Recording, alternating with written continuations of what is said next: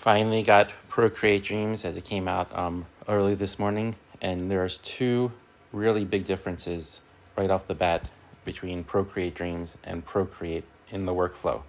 So if you're making a new animation, the way you change screen size is to swipe up or down on the screen. There's no little menu to choose sizes from.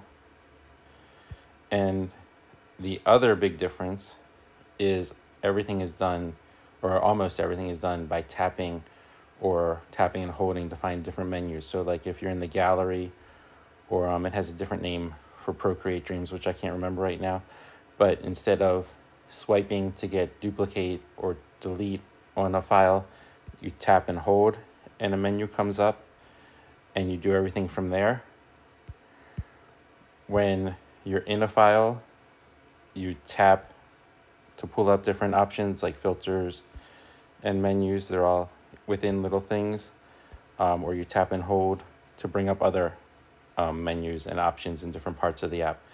So instead of having little menus across the screen or sliding to access different things, a lot of it is just hidden in a bunch of taps and tapping and holding to find different menus.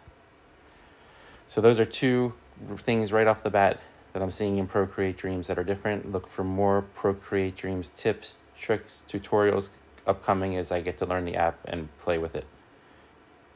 Thanks for subscribing, and I'll see you next time.